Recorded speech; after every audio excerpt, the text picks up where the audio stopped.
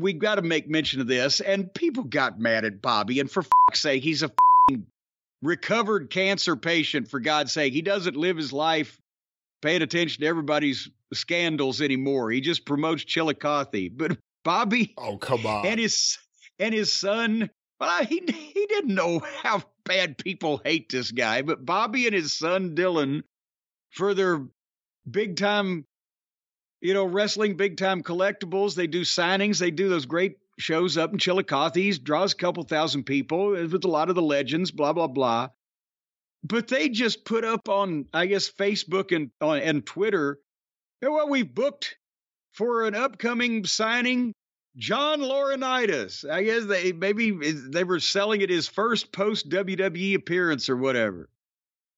And everybody, normally in a situation like this, it'd be like me, maybe. Somebody like me, I can see where half the people would say, oh, we can't wait to meet him. And half the people are like, we're bringing a pitchfork. But it wasn't half and half. It wasn't 70-30. It wasn't 80-20. It wasn't even 90-10. Everybody shit on this like they'd just eaten the goddamn Supreme at Taco Bell.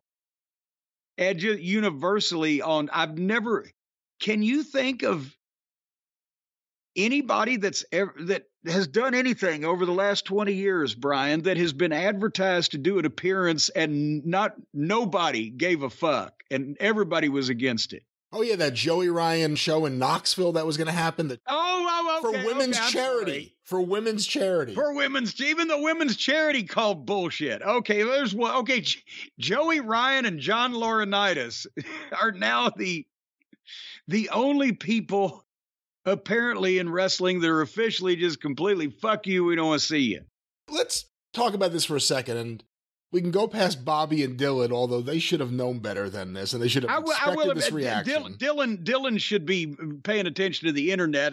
When I talked to Bobby, I know for a fact, yes, he likes to see the boys, but he doesn't fucking live his life on the goddamn internet anymore, watching the latest wrestling news and reactions to people after his health issues. But go ahead.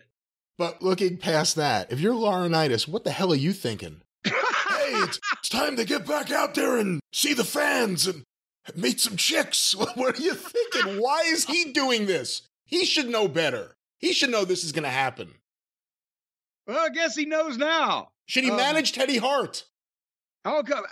Teddy might fucking slip in with a 90-10. The dynamic Ludes. But that's the thing. I mean, everyone should have known this was a bad idea. And everyone should have known that no one was going to be enthusiastically, all right, Johnny Ace finally back on the circuit. No, he's one of those guys that everyone's like, please go away forever.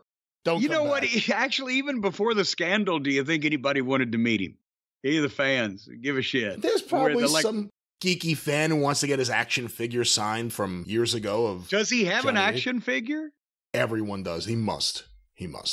Wow, wait. But here's the problem. How do you make an action figure out of somebody that never had any action?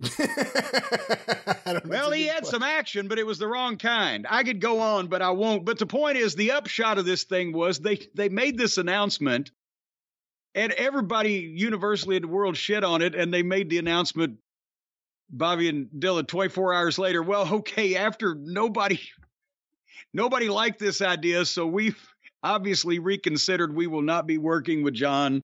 We've replaced him. We're now booking Jose Gonzalez into Ohio. On, hey, you know what? At least he's doing kids' birthday parties in Puerto Rico. Remember, as the conclusion of Dark Side of the Ring a couple years ago revealed.